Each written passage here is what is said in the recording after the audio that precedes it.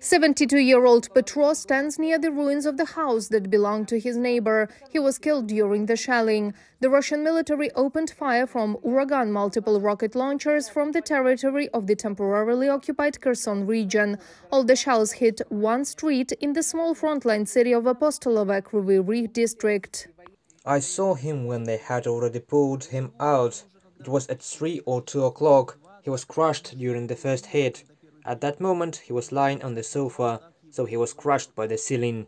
Several volleys were fired from the Uragan multiple launch rocket system. After the first shelling, a fire broke out in one of the houses and the neighbors rushed to help. At that moment, 3 men who ran up there were hit by shrapnel, Petro says. But he's not going to evacuate, he says. After what he had experienced, he decided not to leave. My mother taught me this way. She said, "Son, hunger is scary, but war is not. It kills immediately, and so there is nothing to be afraid of." For the first time since the beginning of the full-scale invasion of Ukraine, Apostolove has experienced such a powerful shelling. There were 12 volleys in total. 4 people were killed, 1 was wounded, 26 houses were damaged or destroyed.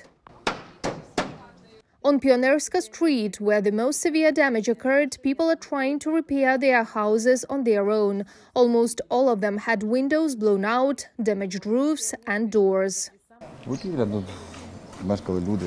People lived here. The shelling began somewhere around 1 in the morning.